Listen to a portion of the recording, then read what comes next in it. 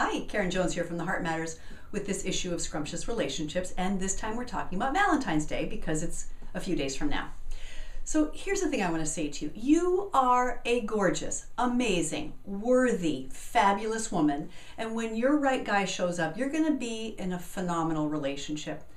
Do not get caught up in all of this Valentine's Day crap that, come on.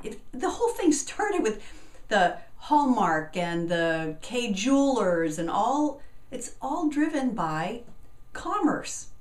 It doesn't really mean anything. So while you're busy comparing yourself to all these women who you think are off in these blissful relationships, let me tell you what's really going on with them. Both that gal you're comparing yourself to and jealous of, she and the guy she's with, they're so stressed right now. She's wondering if he's going to do the right thing by her, and he's wondering if he can possibly do a good enough job to make her happy. Stress, stress, stress. They're going to overpay for something.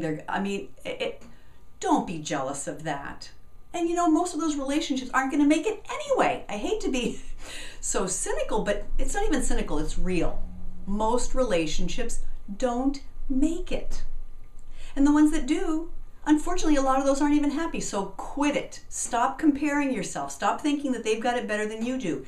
Your job for this Valentine's Day is to love the most important person on the planet, and that is yourself.